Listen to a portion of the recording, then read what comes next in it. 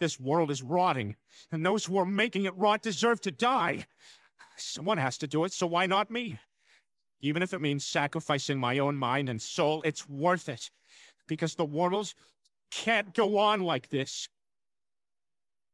I wonder, what if someone else had picked up this notebook?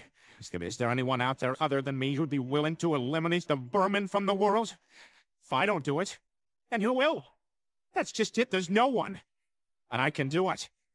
In fact, I'm the only one who can. I'll do it. Using the death note, I'll change the world. At first, I wrote the names of the worst criminals I could think of, like I was cleaning up the world one name at a time, so that eventually no one will ever do anything evil again. And while the truly guilty ones who deserve to be punished for their crimes die of heart attacks, the people who are less guilty but who still make trouble for others will slowly be erased through disease and accidental death. Then, and only then, the world will start moving in the right direction. It'll be a new world, free of injustice and populated by people who I've judged to be honest, kind, and hardworking. But if you did that, it would make you the only bad person left.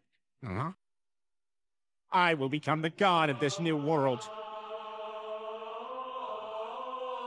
It's just as I thought. Humans are so interesting.